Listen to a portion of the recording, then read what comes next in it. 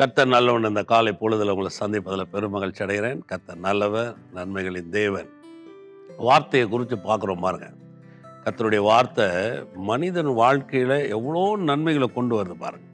அதனால தான் நிறைய பேர் இந்த வார்த்தையினால் வருகிற நன்மையை பார்க்காம வேற எங்கன்னா நன்மை வருமானு பார்க்குறாங்க. ஆனால் நான் ஆழமாக சொல்கிறேன், உங்களுக்கு வார்த்தையினால் மாத்திரம்தான் நன்மை வரும் பாருங்க. ஒரு கிணறுன்னு எடுத்திங்கன்னா அங்கே தான் தண்ணி எடுக்க முடியும் பாருங்க. அதுக்கு தான் அதை நம்ம நோண்டுறோம், அதை நல்லா பதப்படுத்தி வச்சுருக்கிறோம், அதை சுத்தமாக வச்சுக்கிறோம், போர் கீறு போட்டு வச்சு மோட்டரை ஃபிக்ஸ் பண்ணி அடிச்சா மேலே ஏறுது இல்லையா? வழியை கரெக்டாக வச்சுக்கணுங்க எப்போவுமே. வார்த்தை அந்த மாதிரி. கர்த்தர் என்ன பண்ணிட்டாரு, அவர் ஆதியிலிருந்தே வார்த்தையை மையமாக வச்சு தான் எல்லாத்தையும் செஞ்சார்.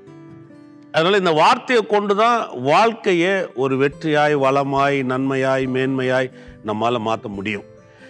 அப்போ இதில் நம்ம ஒரு வேலை செஞ்சால் அல்லது இதை குறித்து ஒரு எண்ணமோ அறிவோ நமக்கு விரிவடைஞ்சால் வாழ்க்கை ரொம்ப நல்லாயிருக்கும். ரொம்ப சிம்பிளான மெத்தடு. ஆனால் நிறைய பேர் ரொம்ப அதை கஷ்டப்படுத்துகிறாங்க.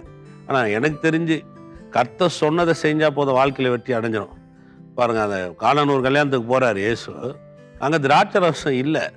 இப்போ திராட்சை ரசம் வேணும்னா பழம் வேணும், அதை நசுக்கணும், அதை பதப்படுத்தணும், அதுக்கப்புறம் கொண்டு வரணும். அதெல்லாம் பல வருஷம் ப்ராஜெக்ட்டுங்க.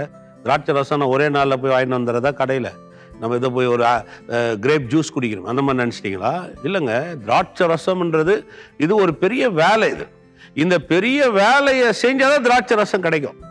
இப்போ இயேசு கிட்ட போய் அவங்க கேட்ட உடனே, அந்த மரியாள் கேட்ட உடனே பாருங்க, அவர் சொல்றாரு, இன்னும் என் வேலை வரவில்லை அப்படின்ட்டு நிற்கிறாரு. அந்த அம்மா விளங்கிட்டாங்க. போய் நேராக வேலைக்காரர்கிட்ட சொல்றாங்க, அவர் என்ன சொல்றாரோ ரொம்ப நல்லா புரிஞ்சுங்க, அவர் என்ன சொல்றாரோ அதன்படி செய்யுங்கன்ட்டாங்க. பாருங்க, எவ்வளோ சிம்பிளான காரியம் பாருங்களேன். உடனே எல்லாம் யோசிச்சு இயேசுவே நோக்கி பார்க்குறாங்க. அவர் டக்குன்னு சொல்கிறாரு, போப்பா அந்த தண்ணி அங்கே 6 கற்சாடி இது பாரு, அதை போய் நிரப்புன்றாரு.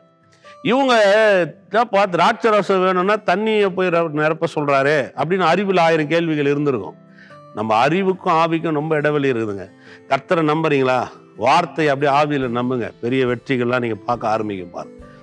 பல வருஷம் முயற்சி பண்ணி கஷ்டப்பட்டு சேர்த்து வைக்க வேண்டிய திராட்சை ரசத்தை அவர் வார்த்தையின்படி செஞ்ச உடனே அப்படியே 6 கற்சாடி நிரம்பி வலிச்சு, அதை சொல்றார், ருசி உள்ளதாய் மாறிடுச்சான். நான் உங்களுக்கு சொல்ற பாருங்க, இந்த காலை வேலையில உங்க வாழ்க்கையில சில நேரத்துல சில கஷ்டமும் கண்ணீரும் வேதனையும் பாடம் நீங்க அனுபவிச்சிருக்கலாங்க. ஆனா ஒண்ணு தெரிஞ்சுங்க, அவர் சொல்லுகிற வார்த்தையின்படி நீங்க செஞ்சீங்கன்னு சொன்னா உங்க வாழ்க்கையில தேங்கி நிக்கிற பல ஆண்டுகளாய் உங்களுக்கு வர வேண்டிய காரியங்களோ, நடக்க வேண்டிய காரியங்களோ, நிறைவேற்ற வேண்டிய காரியங்களோ அது அவ்வளவு துரிதமா செஞ்சிருவீங்க. அவ்வளவு துரிதமா உங்க வாழ்க்கையில அதை கண்டடைஞ்சிடும். இன்னும் பெஸ்டா கிடைக்கும் அது. ஏன்னா அவருடைய வார்த்தையின்படி செய்யும்போது. யோசிச்சு பார்த்தீங்களா? வேற எந்த ஸ்தூத்திரமும் அங்கே மரியாள் போய் இயேசு கிட்ட இதை செய்யுங்க அது செய்யுங்கன்னு சொல்லலை. ஒரே ஒரு வார்த்தை, அவர் என்ன சொல்றாரோ அதன்படி செய்யுங்க. அந்த வார்த்தையில் எவ்வளோ பெரிய காரியம் இருக்கு பாருங்க. பல ஆண்டுகள் ஆவங்க திராட்சை ரசம் செய்யறதுக்கு. போய் நீங்கள் படிச்சு பாருங்க, நெட்டில் உட்காந்து போய் படிங்க. ஒரு திராட்சை ரசம் பழசாகணும்னா அதுக்கு பல ஆண்டுகள் வேலை செய்யணும். ஆனால் ஒரு வார்த்தை சில நொடி பொழுதே அது செய்து கொடுத்துருச்சு பாருங்க. உங்கள் வாழ்க்கையும் அப்படி மாறணுமா? வார்த்தையை நம்புங்க. அந்த வார்த்தை தேங்கி நிற்கிறவங்க வாழ்க்கையை உடைச்சி அது நல்லா ஒரு ஆராய் மாற்றிடும், ருசி உள்ள வாழ்க்கையாக மாற்றிடும், பெஸ்ட்டாக மாற்றிடும். அன்னைக்கு கானானூர் கல்யாணத்தில் நடந்த அதே காரியத்தை இன்னைக்கு கர்த்தர் உங்கள் வாழ்க்கையில் கானானூர் திராட்சை ரசத்தை கொண்டு காரியத்தை செய்ய வல்லவராக இருக்கிறார். கர்த்தர் நல்லவர். மீண்டும் நாளை காலை.